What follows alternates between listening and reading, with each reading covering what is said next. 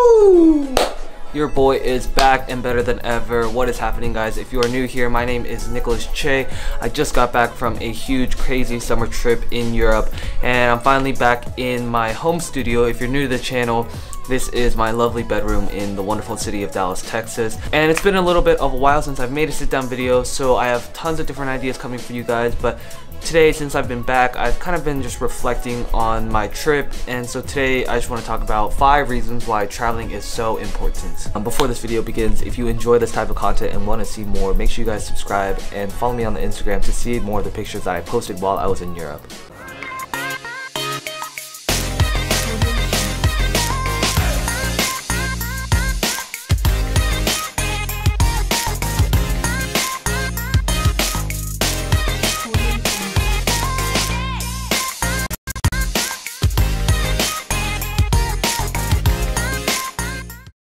Alright, so if you have been keeping up with me on the gram, you know that I had a 2-month-long internship in Paris, and then I traveled to Amsterdam, Brussels, Switzerland, Berlin, Prague, and Munich for about 2 months total. It was super fun, had a lot of great adventures, made a lot of great friends, memories, and learned a lot. And that's kind of what I want to share with you today, is like what you can learn from traveling, because not only is it beneficial for your well-being, but it's also just helps you grow and mature as a person intellectually and morally, and just opens up a lot of opportunities for you. So my first reason why traveling is so important is that it opens your eyes to an endless world of possibilities.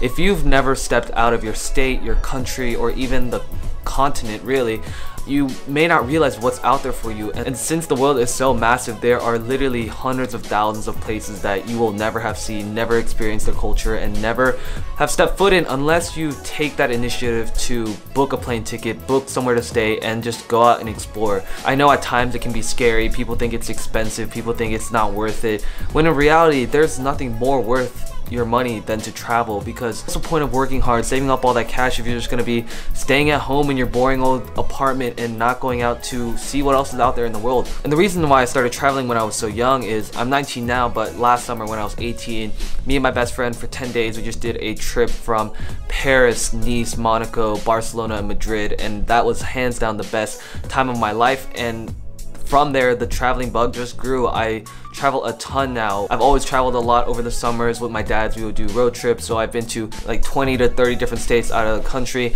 Korea, China, North Korea, Japan, Hawaii. So I've done my fair share of traveling, and that's not to make me brag or say blah blah blah, I'm rich and I can afford to travel, when in reality I've found ways to do very cheap as a student on a college budget. That's an entirely new video. But yeah, going back to my main point, you just realize that there's so much out there in the world, and it makes you hungry to be more successful, work harder in college, and get a better job so you can have the luxury to travel and just experience so many new things. Okay, reason number 2 is that when you travel, you understand and you can explore a lot of different cultures. Whether you're in Europe, you're in Asia, you're in Africa, each different country and each continent has just different ways of living, different ways of eating their meals, living their life, how and what they prioritize. Like when I was in Europe, people would go on like an hour-and-a-half lunch break. They would eat together as colleagues, you know, go for coffee, go for drinks after work. And there was just this environment of, you know, relaxation that isn't as prevalent in places like New York City, where everything's so bustling, people are so busy, the city's constantly moving. So just those 2 cultures right there are completely different compared to, you know, another place like Africa, where, you know, livestock and farming may be the primary source of their cultures. And when you finally make that realization that there are other ways that people are living, it just kind of like forces you to open up your eyes, have fresh perspectives on anything you encounter. I think one of the coolest things is having the opportunity to experience and try different cultures lets you take little bits and pieces from each one and bring that back to your home life that you can integrate into your own culture. For example, like I said, in Europe, what I took from that was that relaxation was so important. So now I want to make that a more important part of my own personal culture, right? And then in Korea, the culture is very focused on hard work and fashion and academics and things like that. So when I came back from Korea last year, those were some things that I kept in mind and was able to implement into my own daily life. Another thing is that you learn to respect and appreciate other cultures for being different. In today's society, we tend to have this line of thinking that American culture is so top-notch, that everyone, you know, looks after us, that we have the best pop culture, music, artists, whatever, when in reality, that may not be the case. When I traveled, I realized that there are so many other talented individuals all across the world that don't get the light shed on them just because American culture has been so prevalent. So it just kind of opens your palettes for what you appreciate and what you think is good versus not good. The third reason why I think traveling is so important is that you really mature and you grow as a person.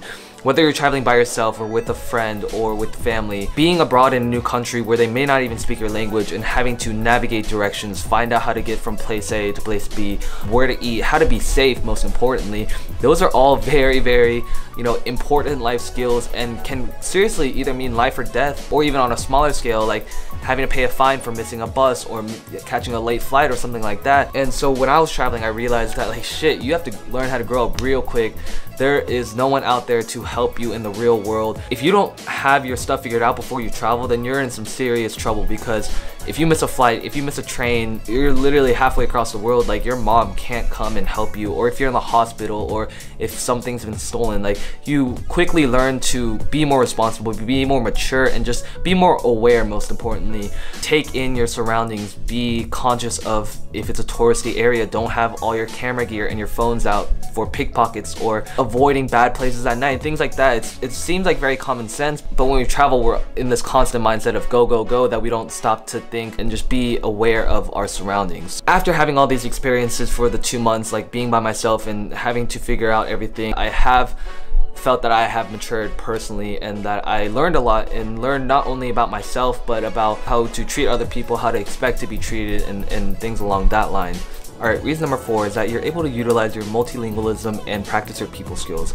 If you're someone like me who has the ability to speak multiple languages, so I speak English, Korean, Spanish, and French, traveling is the perfect opportunity for you to practice that and immerse yourself in a culture that will, help you along the way if you're trying to ask for directions in Spanish in Mexico, or you're trying to order in French at a local Paris restaurant or something like that. I think for the most part, locals are pretty accommodating and willing to help you along, and appreciate the fact that you're going out of your way to practice that Spanish rather than just asking in English, which they may not understand. The people skills part of this is that when you're traveling, undoubtedly there are going to be instances where you're going to have to ask strangers for help, whether it's for directions or how to get to this landmark, or what to eat for dinner. And if you don't have the skills to go up and talk to strangers, be nice, be courteous, and just be a good person, then traveling will quickly teach you that. And it seems like it's such an easy thing and that everyone should have it, when in reality not everyone is a people person. So I think that traveling is a perfect time for you to develop those skills so that you can come back and utilize that and implement that more into your daily life.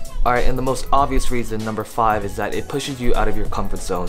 If you have never traveled, never been out of the state, never been out of the country or continent, I highly recommend you to do some research on a place you've always wanted to go. Look into plane tickets and hostels and just do it. Like, there is nothing stopping you except yourself. I saw a tweet about a month ago saying, travel.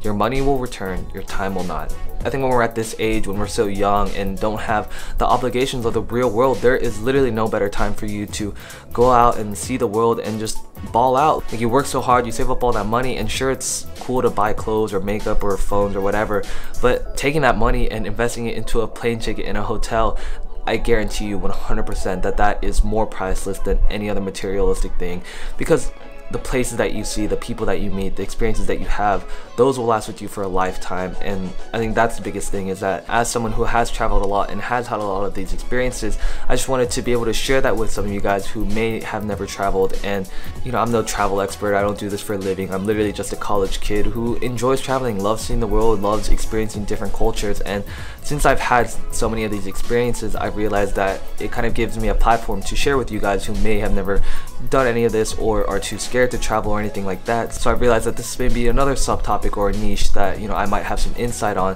which is why I'll be trying to make a few more videos like this, and I hope you guys are enjoying them. Anyways, that about wraps up my thoughts on this. Being home has just given me time to reflect on, like I said, those amazing times that I've had, and just wanted to share those with you, and I hope you guys enjoyed that. Make sure you guys leave a like on this video, drop a comment down below, because I will read every single one of them, and subscribe for more videos, and I'll see you guys next time.